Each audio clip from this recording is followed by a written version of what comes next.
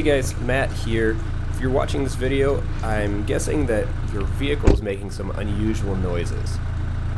And I'm here to take you along and show you, or rather let you listen to, my Volkswagen Golf R and some of the weird clicking noises it was making.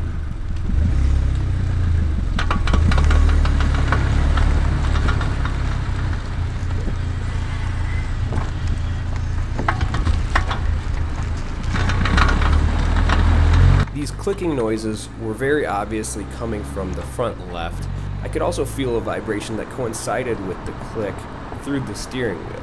The clicking and this vibration only happened while I was on the throttle or accelerating and while I was turning either left or right. If I was turning on the throttle, it would click. If I pushed in the clutch, so at that point there was no torque going to the wheels, the clicking would stop. In addition to that, the clicking frequency would increase as the vehicle speed increases. This is indicative of something that's rotating on the car. Rotational components, as the speed of the car increases, their rotational velocity also increases, which would make sense that if you're getting a click every rotation, as that rotational velocity increases, the frequency of the click will increase. Knowing all of the symptoms I just explained and having some past experience, I was pretty confident that this was a bad CV axle.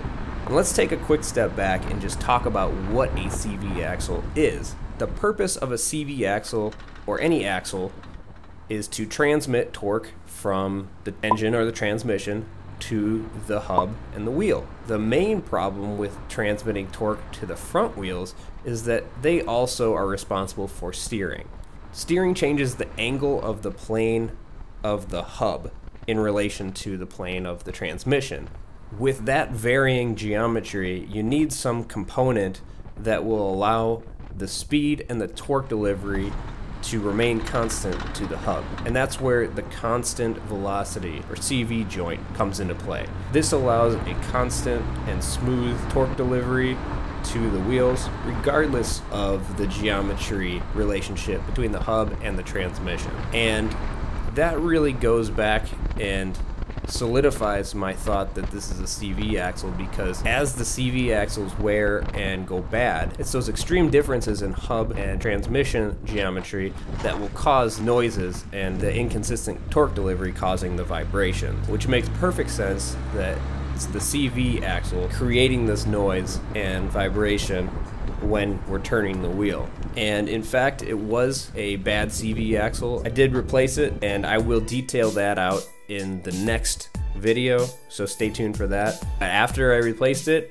it completely eliminated any clicking and any vibration, full steering, lock to lock. I hope this video helped you either identify or eliminate a possible cause of your issue.